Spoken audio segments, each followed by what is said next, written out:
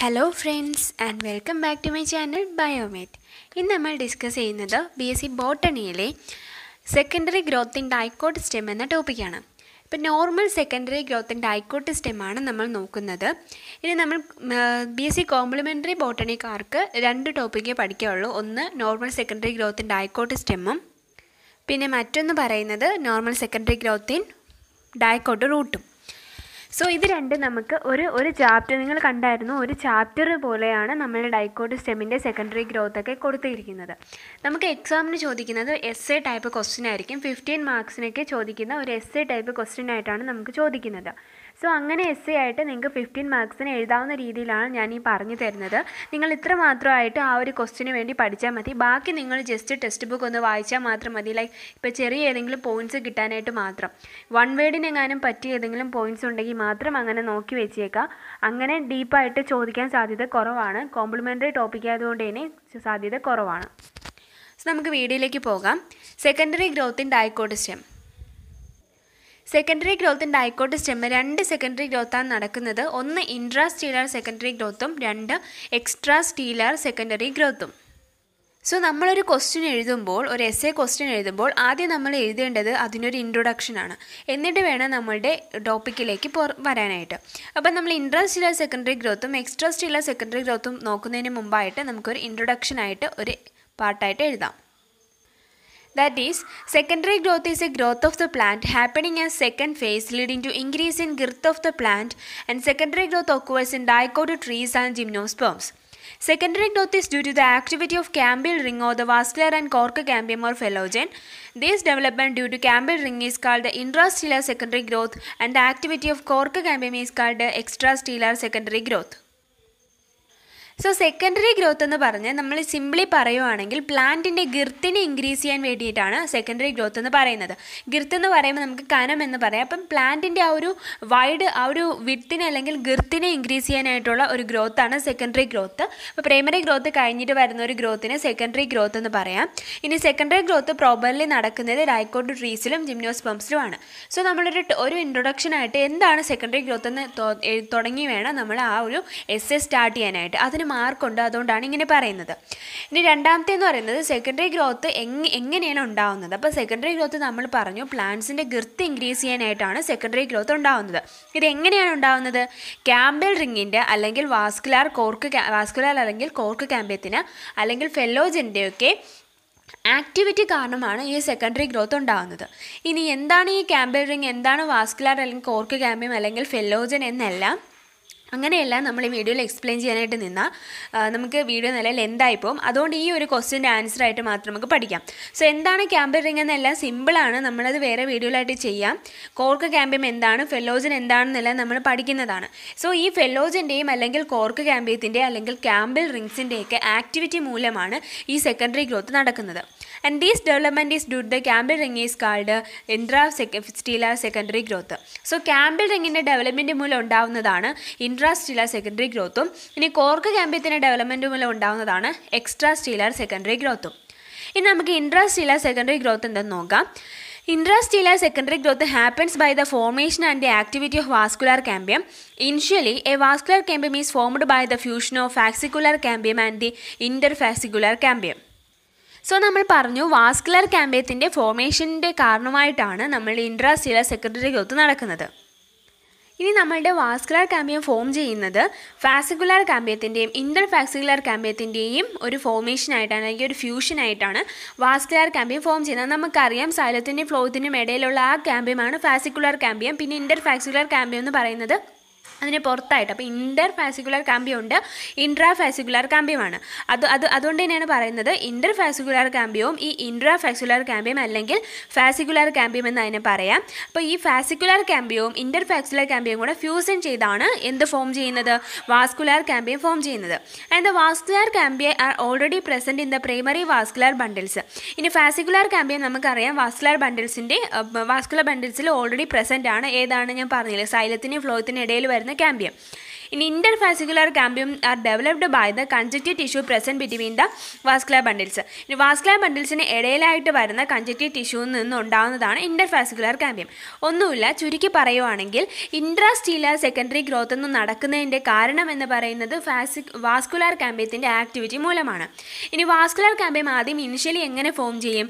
ഇന്റർഫാസിക്കുലർ കാമ്പിയവും ഫാസിക്കുലർ കാമ്പിയവും കൂടി ഫ്യൂഷൻ ചെയ്ത് ഇങ്ങനെ ഈ വാസ്കുലർ കാമ്പിയം ഫോം ചെയ്യും. ഇനി എങ്ങനെയാണ് ഫാസിക്കുലർ കാമ്പിയം ഫോം ചെയ്യുന്നത്? ഫാസിക്കുലർ കാമ്പിയം ഓൾറെഡി നമ്മുടെ സൈലത്തിൻ്റെയും ഫ്ലോയത്തിൻ്റെയും ഇടയിലായിട്ടുണ്ട്. അപ്പോൾ സൈലത്തിൻ്റെയും ഫ്ലോയത്തിൻ്റെ ഇടയിലായിട്ട് ഏത് കാമ്പിയമുണ്ട്? ഫാസിക്കുലർ കാമ്പിയമുണ്ട്. ഇനി ഇന്റർഫാസിക്കുലർ കാമ്പിയം നമ്മുടെ സൈലത്തിൻ്റെയും ഫ്ലോയത്തിൻ്റെയും പുറത്തുള്ള കൺജക്റ്റീവ് ടിഷ്യൂസിലാണ് ഈ ഒരു ഇന്റർഫാസിക്കുലർ കാമ്പിയം പ്രസൻ്റ് ആയിട്ടുള്ളത്.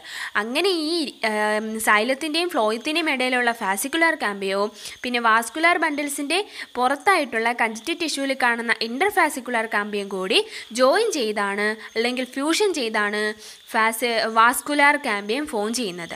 അപ്പം ഇതാണ് ഇൻട്രാസ്റ്റീലിയർ സെക്കൻഡറി ഗ്രോത്തിൻ്റെ തുടക്കമെന്ന് പറയുന്നത്. And the vascular cambium consist of 2 kinds of cells.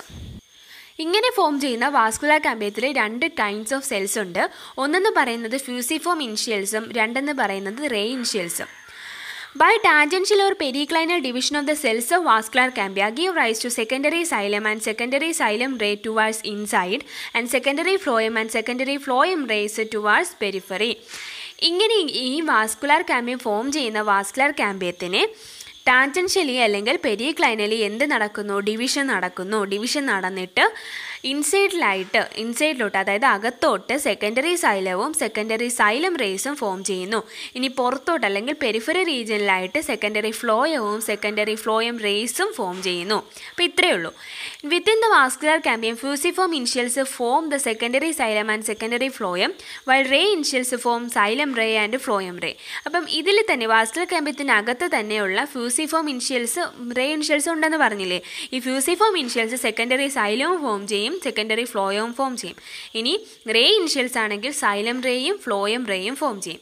Xylem റേയുടെ function എന്ന് പറയുന്നത് വാട്ടറിനെ കണ്ടക്ട് ചെയ്യുന്നു. ഇനി ഫ്ലോയം റേ ആണെങ്കിൽ ഫുഡിനെ കണ്ടക്ട് ചെയ്യുന്നു, അല്ലെങ്കിൽ അതൊരു ലാറ്ററൽ കണ്ടക്ഷൻ എന്ന് പറയും. എന്തുകൊണ്ടാണ് ലാറ്ററൽ കണ്ടക്ഷൻ? ഫുഡ് ആകുമ്പോൾ ഡിഫറെൻറ്റ്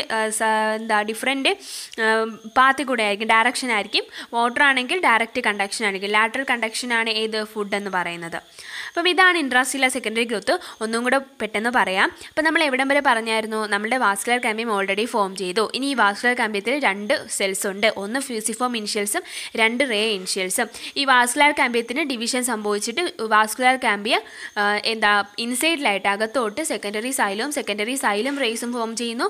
ഇനി peripheral റീജിയനിലേക്ക് secondary ഫ്ലോയും secondary phloem റേസും form ചെയ്യുന്നു. ഇനി നമ്മൾ പറഞ്ഞു വാസ്കുലർ കാമ്പിയത്തിൻ്റെ അകത്ത് തന്നെ ഫ്യൂസിഫോം ഇനിഷ്യൽസും ഉണ്ട്, റേ ഇനിഷ്യൽസും ഉണ്ട്.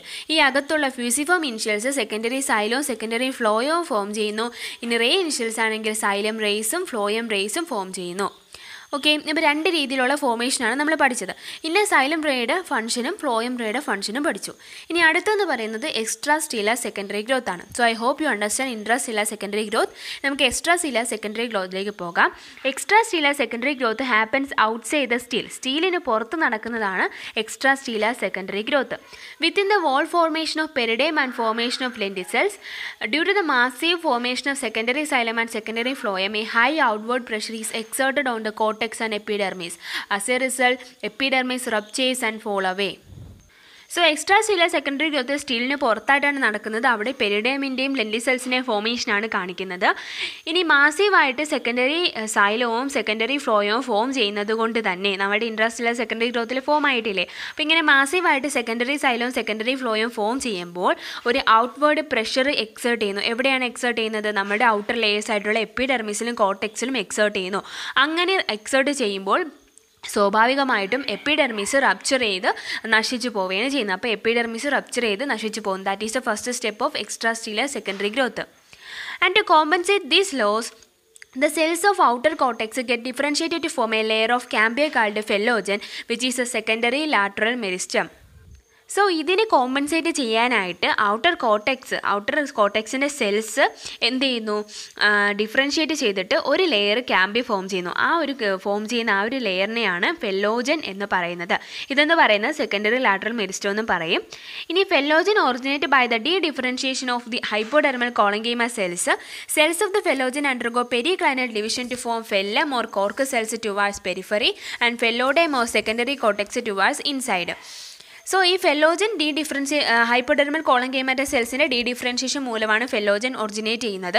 അങ്ങനെ നമ്മൾ ഫെല്ലോജൻ ഒറിജിനേറ്റ് ചെയ്തു. ഇനി ഈ ഫെല്ലോജൻ എന്ത് സംഭവിക്കുന്നു, പെരിക്ലൈനൽ ഡിവിഷൻ നടന്നിട്ട് പെരിഫറൽ റീജിയനിലേക്ക് ഫെല്ലം അല്ലെങ്കിൽ കോർക്ക് സെൽസും ഫോം ചെയ്യുന്നു. ദെൻ ഇൻസൈഡ് റീജിയനിലേക്ക് അകത്തേക്ക് ഫെല്ലോഡേം അല്ലെങ്കിൽ സെക്കൻഡറി കോർട്ടെക്സ് ഫോം ചെയ്യുന്നു. സോ ഫെല്ലം അല്ലെങ്കിൽ കോർക്ക് സെൽസ്, ഫെല്ലോഡേം അല്ലെങ്കിൽ സെക്കൻഡറി കോർട്ടെക്സ്, ഇത് കണക്ട് ചെയ്ത് എല്ലാ നെയിംസ് പഠിച്ചു വെച്ചേക്കാം. ഇനി എങ്ങോട്ടാണ് അത് ഫോം ചെയ്യുന്നത്, അകത്തോട്ട് ഏതാണ് ഫോം ചെയ്യുന്നത്, പുറത്തേക്ക് ഏതാണ് ഫോം ചെയ്യുന്നത് പഠിച്ചു വെച്ചേക്കാം. ഏതിൽ നിന്നാണ് ഫോം ചെയ്യുന്നത്, ഫെല്ലോജൻ അല്ലെങ്കിൽ സെക്കൻഡറി ലാറ്ററൽ മെരിസ്റ്റത്തിൽ നിന്നാണ് ഫോം ചെയ്യുന്നത്.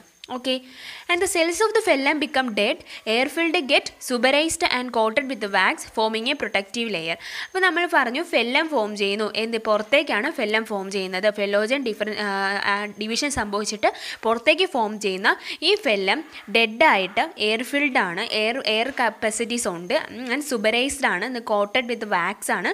അതെന്തിനാണ്, ഒരു പ്രൊട്ടക്റ്റീവ് ലെയറായിട്ട് ആക്ട് ചെയ്യാനായിട്ടാണ്. സോ ഇതാണ് ആ ഫെല്ലത്തിൻ്റെ ഒരു സ്ട്രക്ചർ എന്ന് പറയുന്നത്.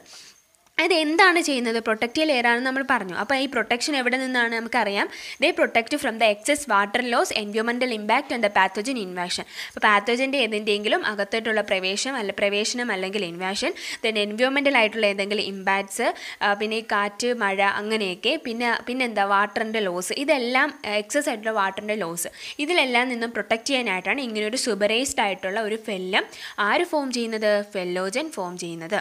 ഫെല്ലത്തിന് പറയുന്ന മറ്റൊരു പേര് ഏതാണ്, കോർക്ക് സെൽസ്. ഇനി അടുത്തെന്ന് പറയുന്നത് ഫെല്ലോജനും ഫെല്ലോഡേമും ടുഗദർലി നോൺ ആസ് എ പെരിഡേ. അപ്പോൾ ഫെല്ലോജനും ഫെല്ലോഡേമിൻ്റെ ഒരുമിച്ച് പറയുന്ന പേരാണ് പെരിഡേം എന്ന് പറയുന്നത്. സോ ഇപ്പോൾ നിങ്ങൾക്ക് മനസ്സിലായല്ലോ ഫെല്ലോജൻ എല്ലാം എന്താണെന്ന്. നമ്മൾ ആദ്യത്തെ ഇൻട്രാസെല്ലുലാർ സെക്കൻഡറി ഗ്രോത്തിൽ നമ്മൾ തുടക്കം പറഞ്ഞായിരുന്നു. ഓക്കെ, അപ്പം ഇതാണ് ഫെല്ലോജൻ ഫെല്ലോഡേം എന്ന് പറയുന്നത്. അപ്പോൾ ഫെല്ലോജൻ ഫെല്ലോഡേമിയുടെ ഒരുമിച്ച് ഫോം ചെയ്യുന്ന അല്ലെങ്കിൽ ഒരുമിച്ച് അവരെ പറയുന്ന പേരാണ് പെരിഡേം എന്ന് പറയുന്നത്. In order to substitute the loss of stomata by weathering of epidermis, modified tissue called lenticels are produced for the gaseous exchange. So നമ്മൾ പെരിഡേമിൻ്റെ ഫോർമേഷൻ പഠിച്ചു. ഞാൻ പറഞ്ഞു എക്സ്ട്രാ സെല്ലുലാർ സെക്കൻഡറി ഗ്രോത്ത് എന്ന് പറഞ്ഞാൽ ഏതിൻ്റെ ഫോർമേഷനാണ്, പെരിഡേമിൻ്റെയും ഫോർമേഷനും ലെൻറ്റിസെൽസും ആണ്. അപ്പോൾ ലെൻറ്റിസെൽസ് ഫോർമേഷനാണ് ഇന്ന് നമ്മൾ പഠിക്കാൻ പോകുന്നത്. പെരിഡേമിൻ്റെ ഫോർമേഷൻ നമ്മൾ പഠിച്ചു. ഇനി ലെൻറ്റിസെൽസിൻ്റെ ഫോർമേഷൻ എങ്ങനെയെന്ന് പറഞ്ഞാൽ, phellogen and ഫെല്ലോഡേം R continuous in the region of the lenticels, while loosely arranged parenchyma cells are called complementary cells, replaces the cork cells at the region of the lenticels, and these complementary cells act as the storage and exchange mechanism. Epidermis നമ്മളിൽ നിന്ന് നശിച്ചു പോകുമ്പോൾ സ്റ്റൊമാറ്റയുടെയൊക്കെ loss ഉണ്ടായിരിക്കും. ഈ സ്റ്റൊമാറ്റയുടെയൊക്കെ ലോസിനായിട്ട് substitute ചെയ്യാനായിട്ട് അതിൻ്റെ functioning വേണ്ടി അത് ഗേഷ്യസ് എക്സ്ചേഞ്ച് ഫംഗ്ഷനിങ് ആയിട്ട് പ്രൊവൈഡ് ചെയ്യുന്ന ഉണ്ടാവുന്ന ഒരു ടിഷ്യൂ ആണ് ലെൻറ്റിസെൽസ് എന്ന് പറയുന്നത്. ഈ ലെൻറ്റിസെൽസിൻ്റെ ഈ സ്ഥലത്തുള്ള പ്രത്യേകത എന്ന് പറയുന്നത് അവിടെ ഫെല്ലോജനും ഫെല്ലോഡേമും കണ്ടിന്യൂസ് ആയിട്ടായിരിക്കും കാണുന്നത്.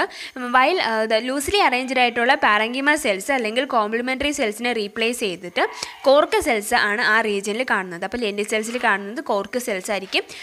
പിന്നെ വന്നിട്ട് അവിടെ ഏതാണ് ഫെല്ലോജനും ഫെല്ലോഡേമും പ്രസൻ്റ് ആണ്. അപ്പോൾ ഈ കോംപ്ലിമെൻ്ററി സെൽസ് ഒരു സ്റ്റോറേജ് അല്ലെങ്കിൽ ഒരു എക്സ്ചേഞ്ച് മെക്കാനിസം അല്ലെങ്കിൽ gaseous exchange, storage, exchange mechanism എല്ലാത്തിനും വേണ്ടി ഹെൽപ്പ് ചെയ്യുന്ന ഒരു സ്ട്രക്ചറാണ് ഈ ലെൻറ്റിസെൽസ് എന്ന് പറയുന്നത്. അപ്പോൾ ഇത് ഏതിന് സബ്സ്റ്റിറ്റ്യൂട്ട് ആയിട്ടാണ് വരുന്നത്, നമ്മൾ സ്റ്റൊമാറ്റ ലോസ് ചെയ്യുമ്പോൾ, വിതറിങ് ഓഫ് എപ്പിഡെർമിസ് നടക്കുമ്പോൾ സ്റ്റൊമാറ്റ ലോസ് ആവുന്നു, അതിന് സബ്സ്റ്റിറ്റ്യൂട്ട് ആയിട്ട് ഫോം ചെയ്യുന്നതാണ് ഏതെന്ന് പറയുന്നത്, ഈ ലെൻറ്റിസെൽസ് എന്ന് പറയുന്നത്. എന്താണ് ഫംഗ്ഷൻ, ഗേഷ്യസ് എക്സ്ചേഞ്ച് ആണ് ഫംഗ്ഷൻ. സോ ഇതാണ് എക്സ്ട്രാ സെല്ലുലാർ സെക്കൻഡറി ഗ്രോത്ത്. അപ്പോൾ എക്സ്ട്രാ സെല്ലുലാർ സെക്കൻഡറി ഗ്രോത്തിൽ നമ്മൾ പഠിക്കുന്നത് പെരിഡേമും ലെൻറ്റിസെൽസിൻ്റെ ഫോർമേഷനാണ്. ഇനി വാസ്കുലർ ഇൻട്രാ സെല്ലുലാർ സെക്കൻഡറി ഗ്രോത്തിലാണെങ്കിൽ നമ്മൾ സെക്കൻഡറി ഫ്ലോയും സെക്കൻഡറി സൈലും റേസും ഫ്ലോയും റേസൊക്കെ ഫോം ചെയ്യുന്നതാണ് നമ്മൾ പഠിച്ചത്. സോ ഇതാണ് സെക്കൻഡറി ഗ്രോത്തിൻ്റെ ഡൈക്കോട്ട് സ്റ്റെമ്മ്. ഒന്ന് ഇൻട്രാസ്റ്റീലർ സെക്കൻഡറി ഗ്രോത്തും രണ്ട് എക്സ്ട്രാസ്റ്റീലർ secondary ഗ്രോത്തും. So this is N essay type question of this topic. അപ്പോൾ നമ്മൾ ഈ ഒരു ചാപ്റ്ററിൻ്റെ എസ്സേ ടൈപ്പ് ക്വസ്റ്റ്യൻ ആണിത്. നമുക്ക് സെക്കൻഡറി ഗ്രോത്തിൻ്റെ ഡൈക്കോട്ട് റൂട്ട് അടുത്ത വീഡിയോയിൽ ചെയ്യാം. സോ എൻ്റെ വീഡിയോസ് നിങ്ങൾക്ക് ഹെൽപ്ഫുൾ ആണെങ്കിൽ വീഡിയോ ലൈക്ക് ചെയ്യുക, ഷെയർ ചെയ്യുക, സബ്സ്ക്രൈബ് ചെയ്യുക. എന്തെങ്കിലും ഡൗട്ട്സ് ഉണ്ടെങ്കിൽ കമൻറ്റ് ചെയ്യുക. Thank you so much. നമുക്ക് അടുത്ത വീഡിയോയിൽ കാണാം. ഇനി എൻ്റെ ഈ നോട്ട്സ് നിങ്ങൾക്ക് യൂസ്ഫുൾ ആണെങ്കിൽ നോട്ട്സിന് മെയിലിൽ ചെയ്യാനും മറക്കല്ലേ. മെയിൽ ചെയ്ത് ചോദിച്ചാൽ ഈ നോട്ട്സ് ഞാൻ നിങ്ങൾക്ക് പേഴ്സണലി സെൻഡ് ചെയ്യുന്നതായിരിക്കും. ഓക്കെ, നമുക്ക് അടുത്ത വീഡിയോയിൽ കാണാം. Stay home and stay safe and study well. Thank you so much and see you soon.